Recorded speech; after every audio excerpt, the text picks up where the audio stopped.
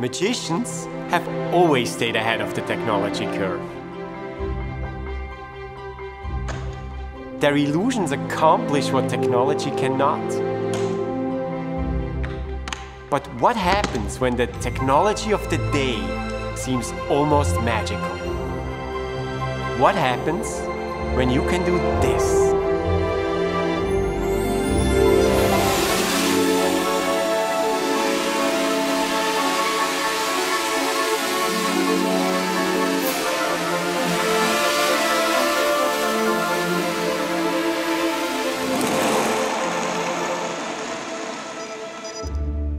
100 years ago, that would have been the magic of levitation.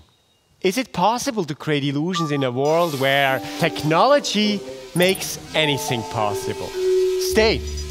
If you know how the trick is done, where is the illusion? Here, boy.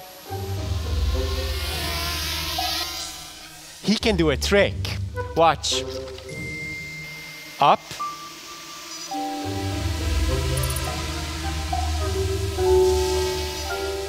Hey, where are you going? I think there's more to this than meets the eye. Come back. Very funny. Behave yourselves.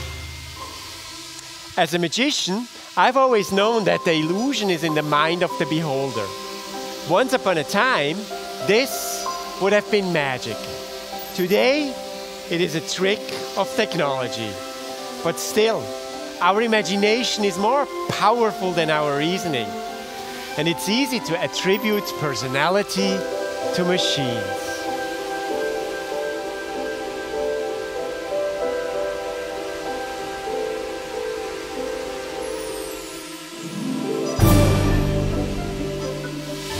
They are quadcopters, designed by Daito Manabe and Motoi Ishibashi and their team at Rhizomatiks Research here in Tokyo.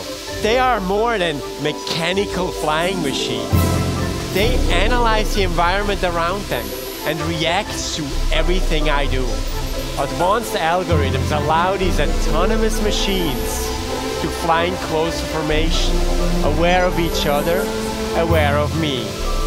Mathematics that can be mistaken for intelligence, and intelligence for personality. Anthropomorphism, that's the illusion. An illusion created by technology and embroidered by our imagination to become an intelligent flying robot, a machine that appears to be alive. I think they said hello.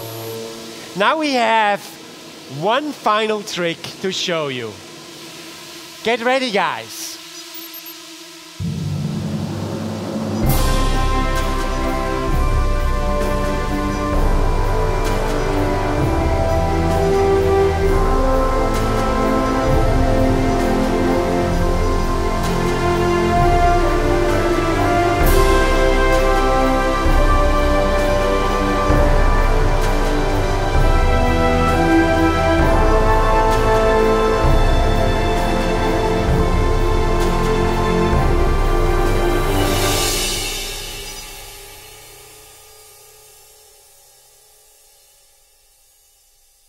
That's it.